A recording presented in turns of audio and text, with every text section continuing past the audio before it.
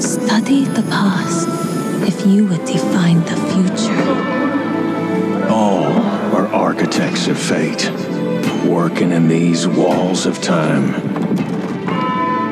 Let us all for death prepare, or on the last great journey fare. Let me not then die ingloriously and without a struggle. But let me first do some great thing that shall be told among men hereafter. Each of us shall endure this world's life until the end.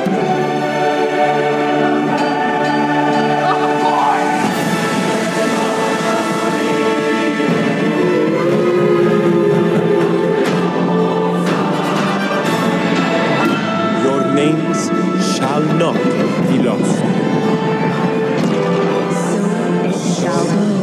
So it shall be. So it shall be.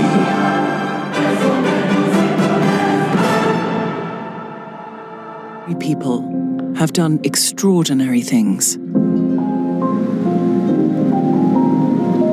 illuminating our potential.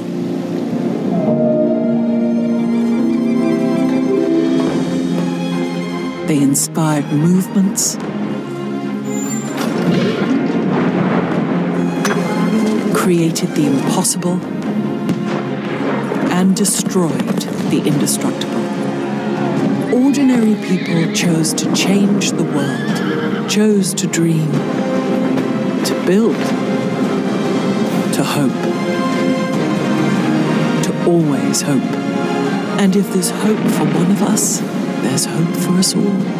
Now it's your turn to reimagine civilization and build something new.